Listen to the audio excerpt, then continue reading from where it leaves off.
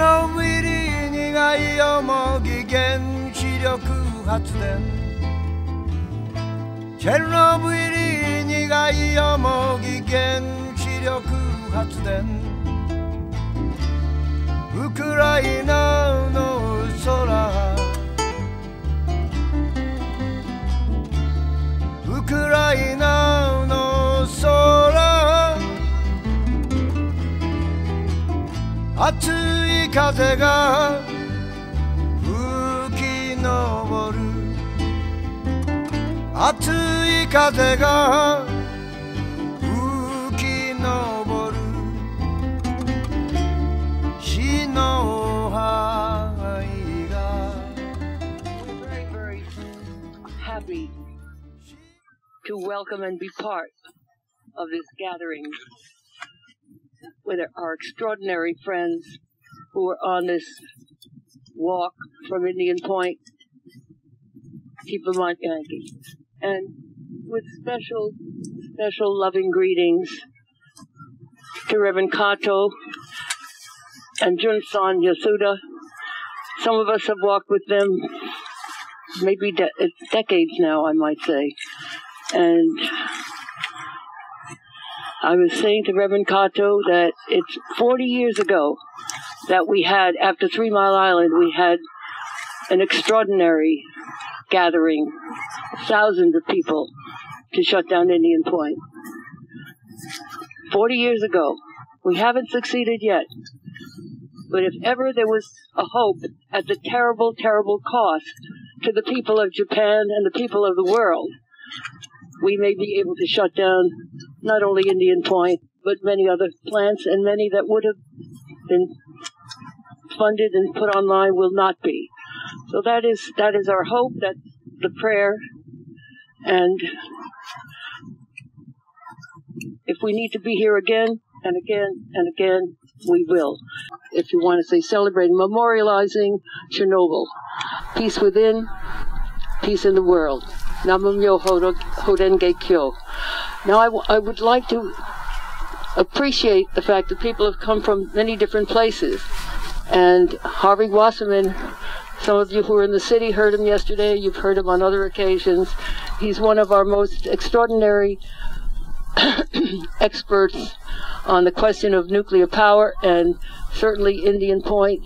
He keeps on top of it, gets hundreds of emails every day to keep him abreast. So nobody can be more helpful for us to understand what's happening and what is in our future, which we hope is going to be a very positive one in that respect. I want to give you Harvey Wasserman, and after Harvey speaks, we're so happy to have David Burns with us, who is going to be singing, playing, including a brand new song about Fukushima, and before that a song that Harvey and Pete Seeger and David wrote called Solartopia. And many of you know that is the hope of the future, the hope that we must see become a reality. Solartopia, a world powered by the sun. So here is Harvey.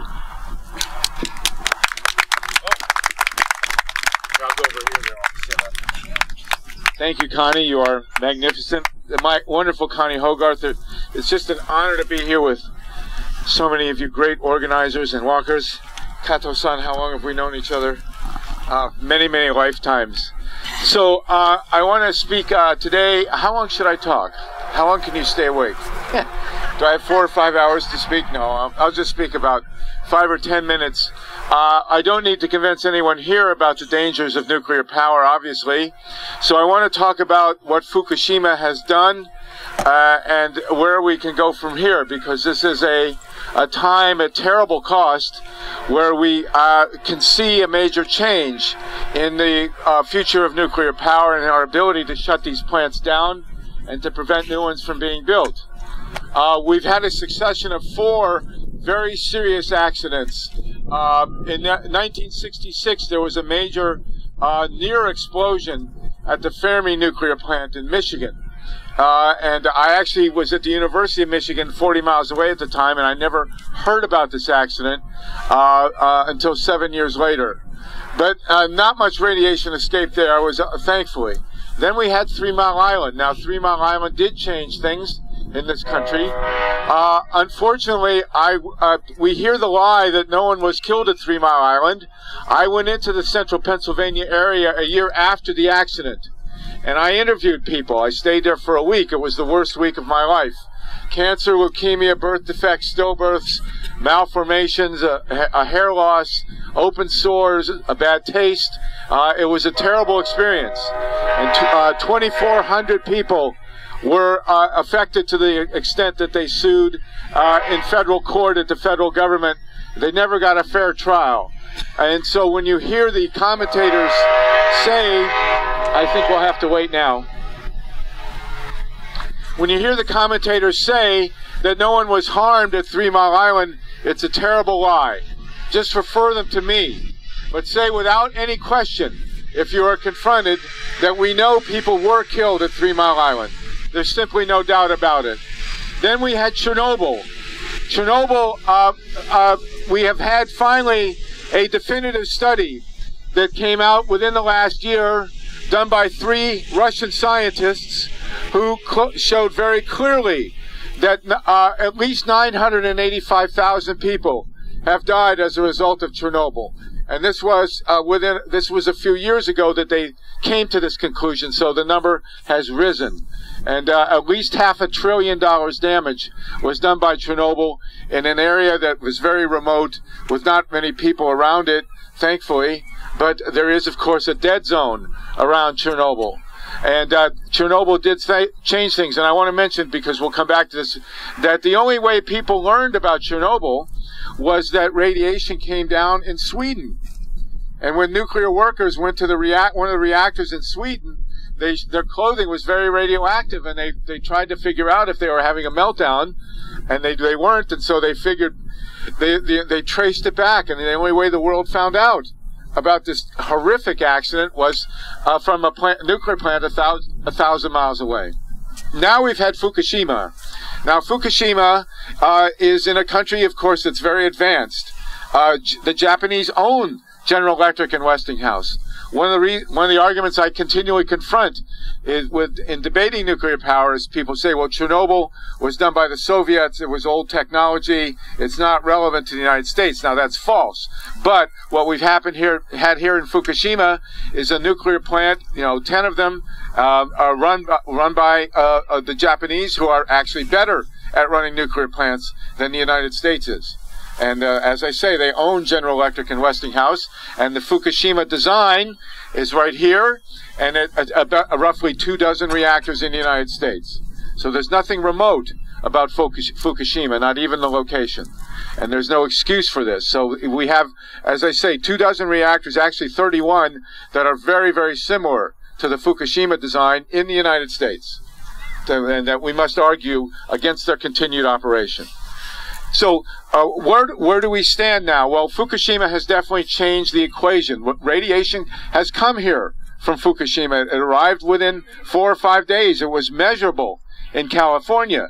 And I have a daughter in Los Angeles, so I'm very sensitive to this.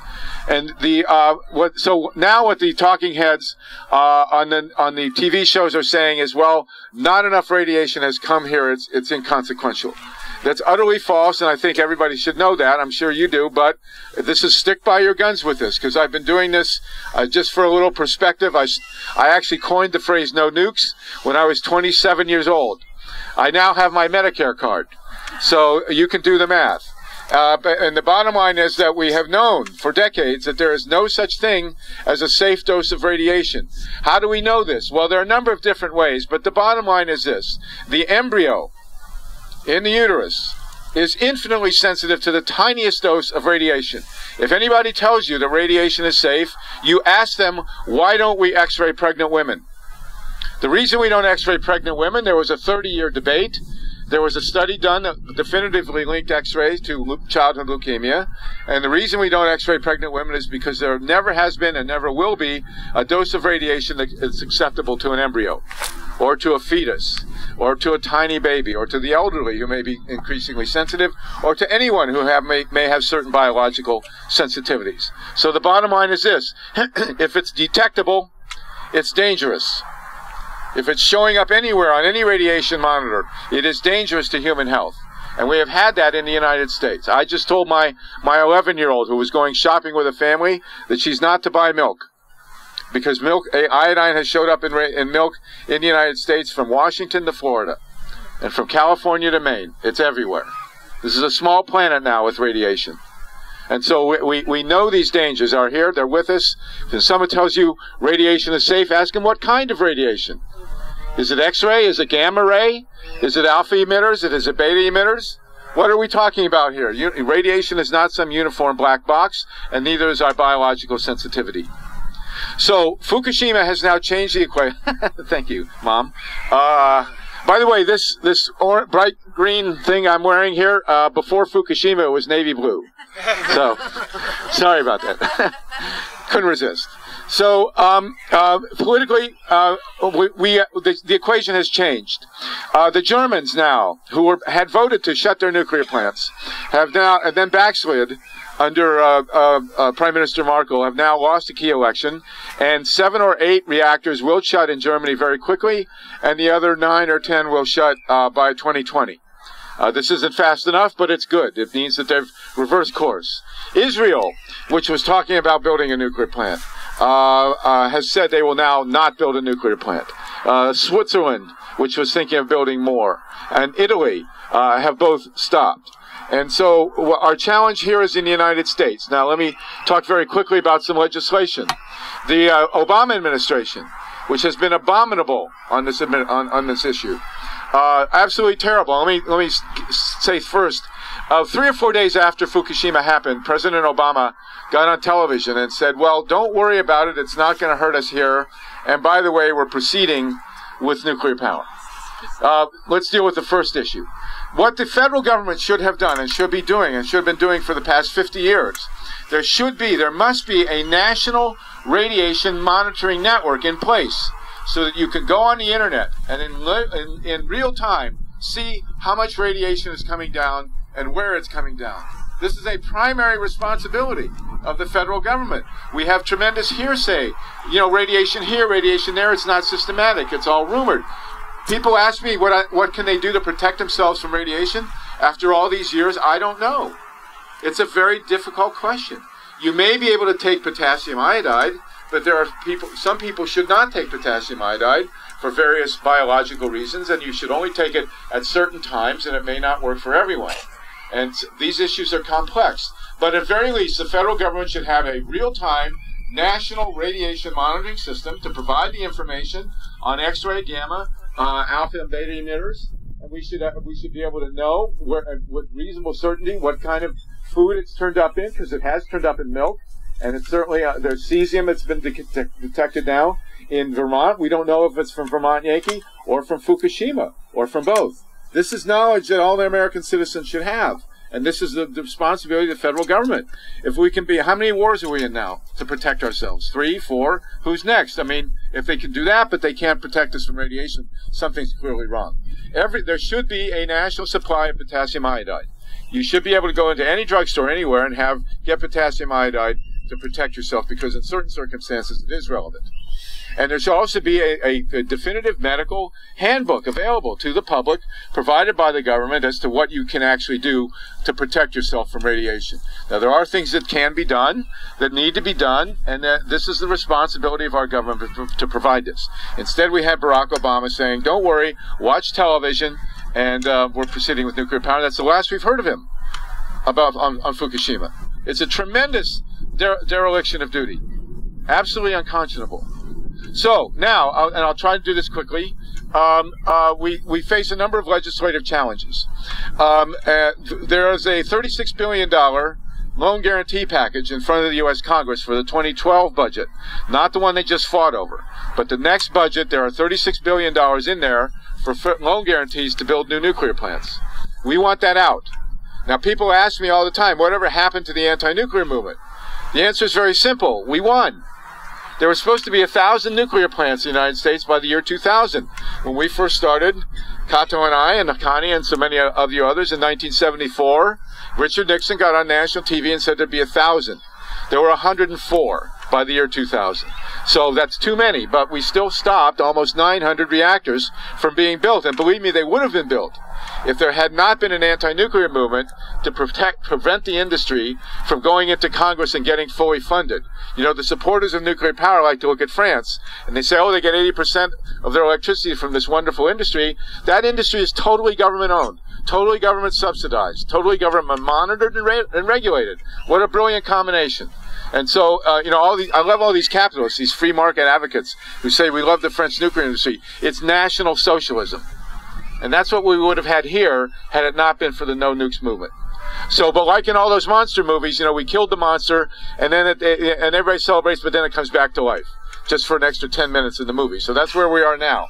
Now, where we are now is that this $36 billion is meant to fund more nuclear plants. And this is Obama's administration who's pushing this. Bush pushed $50 billion in 2007, and we got a movement together, and we stopped them. We stopped $50 billion in loan guarantees in 2007. It was a tremendous movement, and we succeeded once again. So here's Obama back with 36. There's 18.5 that came from Bush, so that would bring it up to 54. We need to stop those $36 billion from the federal budget. So what I ask everybody wherever I go is to call the senators, Gillibrand, I forgot her name yesterday, and now I'm forgetting Schumer, okay, and call them not once, not twice, but every day. Every day, take your 5 minutes, call Schumer, call Gillibrand, call the Congress people, tell them, get that $36 billion out of the 2012 budget. Yes. And call your Tea Party, local Tea Party, because they're supposed to be against that stuff. I talked to a Tea Party group in Ohio. They didn't want it. And so, you know, let's come at them from left and right. But that $36 billion has to go. And if we kill that $36 billion, we will have defeated them because they will not have money to build new nuclear plants. I am convinced that if we stop that $36 billion, the nuclear industry is over in this country. And they won't build more. Now, to stop these guys, these old ones, this is really difficult. It's a huge challenge to shut them down. But let me ask you a quick question. How many of you are driving a car that's 40 years old? 30. Anybody got a 30-year-old car? Do I hear 20? I have a 20-year-old car. It's one of those old Volvos. So, you know those guys. So, but this thing is, how old? How old is Indian Point? 38. 38 years old. So, you know, we have issues of embrittlement. We think, by the way, and this is important, that one of the reasons that one of the reactor pressure vessels at Fukushima cracked may be because of embrittlement. Embrittlement is a critical issue. They cannot deal with embrittlement in these older reactors. The embrittlement is the reason that Yankee Row was shut. Because, as we know, when metal is subjected to heat, extreme heat and radiation, over a long period of time, it loses its resilience, and it becomes brittle. And this has been known since reactors were brought online. And the problem with embrittlement in an older reactor is that if you do have an accident and you flood the core to stop the radiation, stop the chain reaction, as they had to do at Fukushima, the metal might crack and might even disintegrate. And that may be what happened at Unit 2 at Fukushima, or Unit 3, or maybe even Unit 1 as well, is that these embrittled reactor cores, which are so old, have cracked because of the embrittlement. And so this is an embrittled reactor here. Absolutely no doubt about it. The other issue, of course, with the older reactors is that they have tons and tons of radioactive waste, and with nowhere to go and nothing to do. And also relevant to Chernobyl, you know, the media like to say that there was no containment at Chernobyl. That's false. There was a containment at Chernobyl, and it was stronger than this one. The General Electric Mark I reactors, their containments were weaker than the non-containment at Chernobyl. It's a definite. So, we also, by the way, and this is a little far away from here, but not so far, really, we have 4 reactors in the United States that are in tsunami zones. Now, I was in Japan in the 1970s, and the idea that an earthquake could cause a tsunami and hit a nuclear plant is very well known. It was widely discussed in Japan. It's not like this is something that people didn't know would happen. We knew this would happen. The only question was when. Every one of the 55 reactors in Japan is on an earthquake fault, or very near to one. And in fact, less than 5 years ago, an earthquake hit the Kashiwazaki plant, which had 7 reactors. And 2 or 3 of those reactors have not reopened. and they were forced shut by an earthquake. Thank God there was not a tsunami as well. We have 4 reactors in the United States to whom this very thing could happen. 2 at Diablo Canyon near San Luis Obispo, California, and 2 at San Onofre in between Los Angeles and San Diego. The 2 at, there are actually 3 at San Onofre. 1 is shut, like here at Indian Point. We have 1 shut and 2 operating. San Onofre has 1 shut and 2 operating. They are literally on. It's not 100 yards from the San Onofre reactor to the high tide line.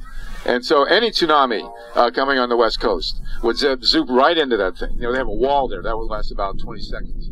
And then the Diablo Canyon one, like San Onofre, is very clear within a mile of a major earthquake fault. And so, by the way, if you ever go to Diablo Canyon, I highly recommend the San Luis Obispo County Jail. I spent 3 lovely nights there. Food was good, nice company. Take a lot of friends with you, though. It's a lot better that way. So we do have a chance.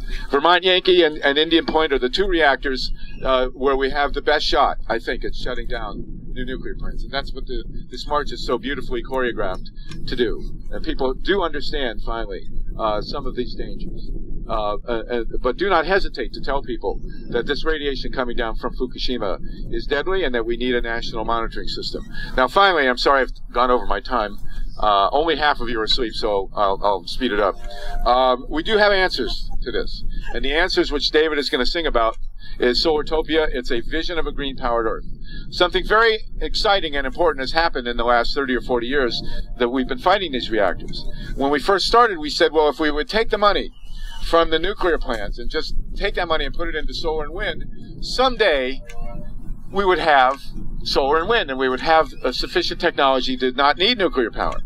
At the same time, by the way, we were saying someday we might have an African-American president. Everybody laughed. Okay, so, and what's happened in the last 30 to 40 years is that some of the money that we prevented from going into nuclear power did go into alternative energy, to renewable. And that what's happened now is renewable energy is no longer alternative energy. This is alternative energy. Renewable energy is the mainstream energy. Wind and solar are now very, very clearly cheaper than nuclear power. There's absolutely no doubt about it. If you are a capitalist and you have $10 billion to invest in the future of energy, you will not invest in a nuclear power plant. You will invest in solar and wind. That's where the money is. That's where the technology has advanced. And so I actually wrote a book called Solartopia that shows where what a green-powered Earth will look like. And we are technologically, this was not true a few years ago, but we are technologically in a position now to say that if we rid the planet of all nuclear and fossil-fueled facilities, if we could magically just erase them and send them off into outer space, of course, somebody there will probably send them right back, but if we got rid of them, got them off this planet, we could install currently available wind and solar, all green technologies, and the lights would not blink. We have sufficient technology to do that. We can easily replace the power coming from Indian Point with wind, solar, tidal, geothermal, ocean thermal, biofuels, not from corn and soy, good biofuels. And the mix is there. It's all ready to go. We are finally in that position to say Solartopia is a real vision, a doable vision with currently available technology. That's what's changed, and that's what's so powerful. And so as we do this march, we are close. Fukushima has definitely changed the political equation. I mean, I was invited to speak yesterday to a peace march, the most diverse march I've been in, and people heard it. People hear it.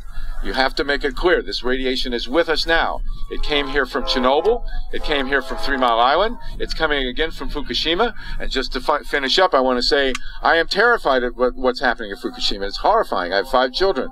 This is the last thing on Earth. For the first time in all my career, I actually broke down and cried on a radio show. This doesn't get any more serious. But what really terrifies me beyond Fukushima is what happens next. We've seen a progression of accidents here. Somebody's trying to send us a message, or so it seems. And it is possible to have a worse accident than Fukushima, and that's what we're here to prevent and to get us to Solartopia. Thank you so much for marching. Once again, thank you for being here. And here's the great multi-Grammy winning David Burns to sing us a few songs. We appreciate it. You want to wait for the train to pass. While we're doing that, I want to give my shirt. I'm giving you the shirt off my back. This is, if you'll take this on your march, take it to Vermont Yankee.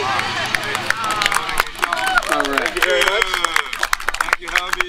Thank you. So before I sing, I just want to thank those who are doing the real heavy lifting in this movement, to people like Harvey and like these wonderful marchers who've come here, and like Connie Hogarth. So they're the ones who are really doing the heavy lifting, and singing is just, like I say, a drop in that bucket. I'm going to ask Sue Alkin to come up and help me, though. She can maybe hold this microphone and sing some nice harmonies and zenote.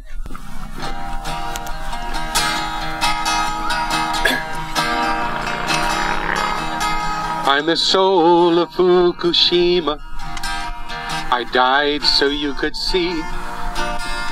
I gave my land, my people, my harbor by the sea. I gave my land, my cattle, my flowers and my ferns.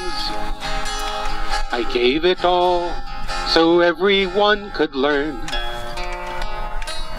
It's just one earth, just one earth, just one sea, just one sky over you and me.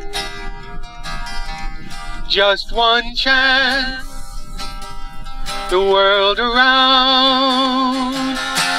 Shut them down, shut them down, shut them down.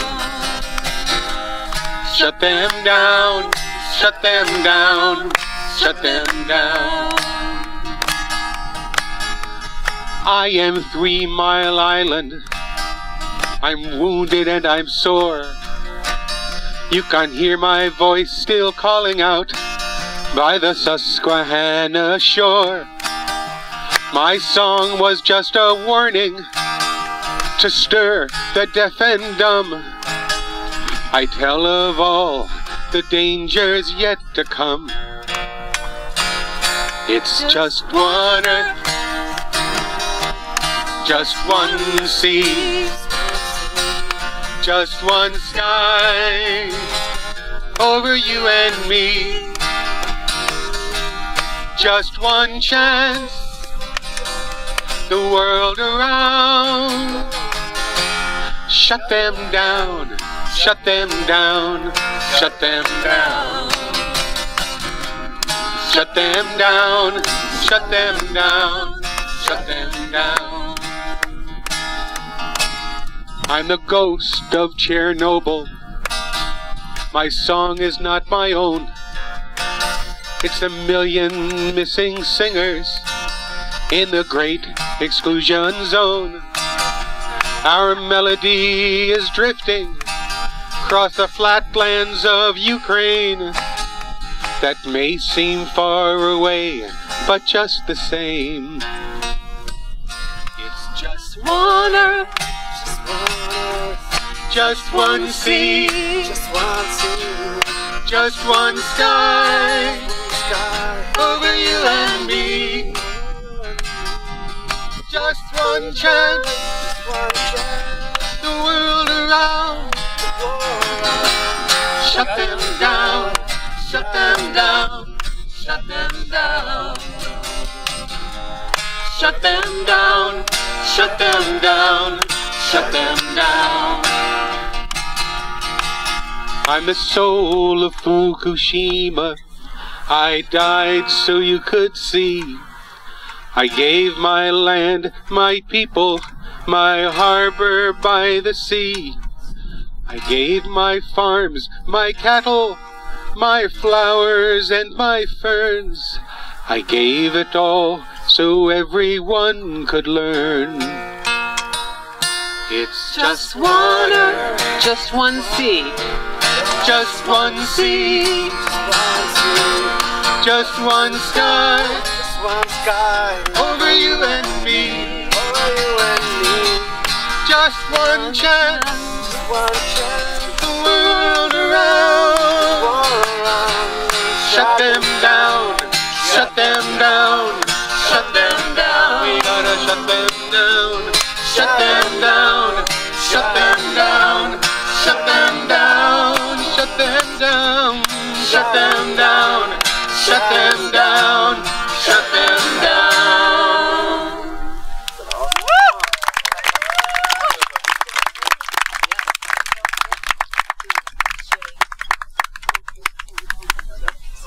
okay. All right, I'm told one more. So, Harvey Wasserman. Hello? Yeah. Harvey Wasserman is a co-author of this song, Solartopia.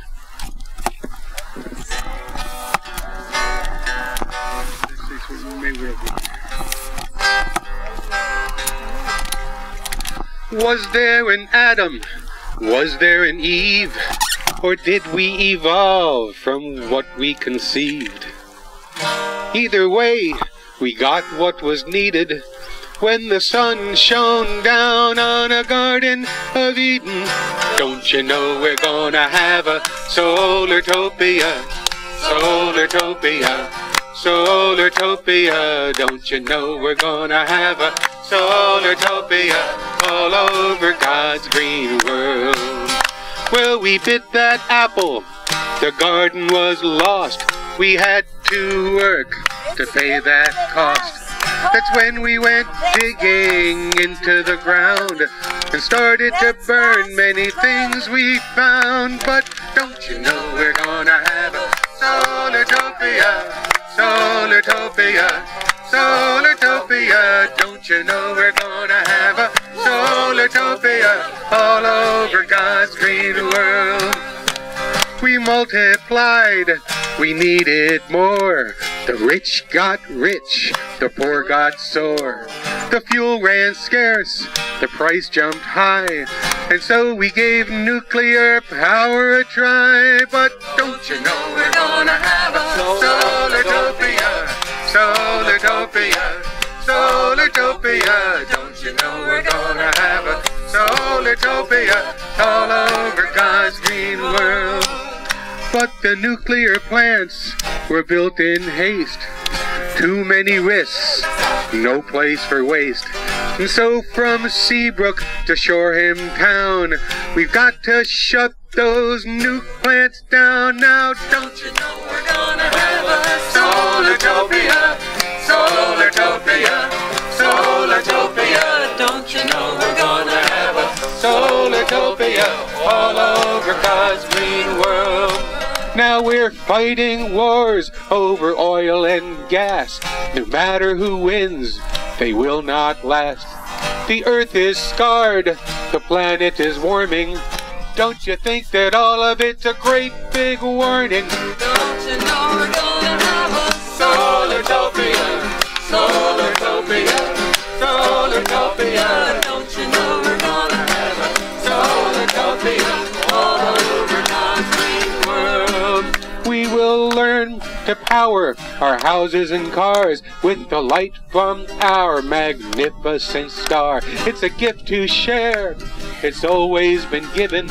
It falls down to earth like rain from heaven. Don't you know we're gonna have a Solartopia, Solartopia, Solartopia.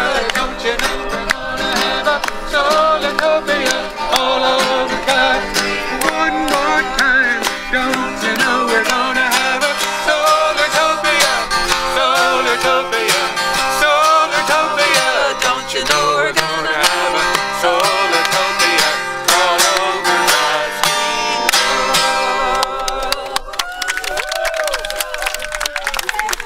YouTube, here we go. All right. 支度はいいか準備はいいか誇り高いお前の魂を大空に捧げる時が来た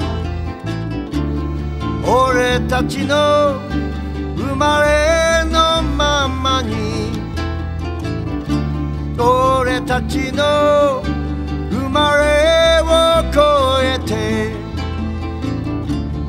俺たちの愛のままに俺たちの命のままに俺たちの自由のままに谷間に響く鹿の鳴き声